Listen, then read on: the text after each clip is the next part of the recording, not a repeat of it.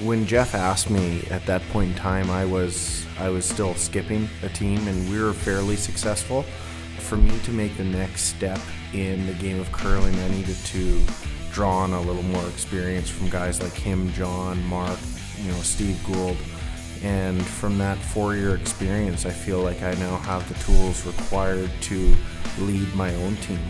And it was just a matter of grabbing 4 guys that were on the same page as me.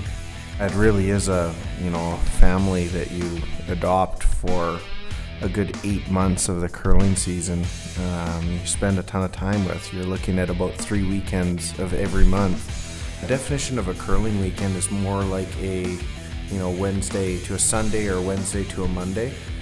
So for us, when you're playing with guys and you're even spending the evenings with them in the same hotel room, you got to really enjoy your company. And these guys, I couldn't have handpicked a better group of guys that I want to spend on and off the ice with, competing at the highest level in the game.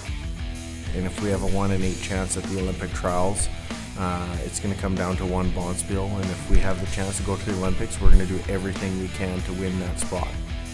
Whenever we play a big game, whether it's a big game, a club game, when I'm playing the last shot, I'm doing my best to actually not think.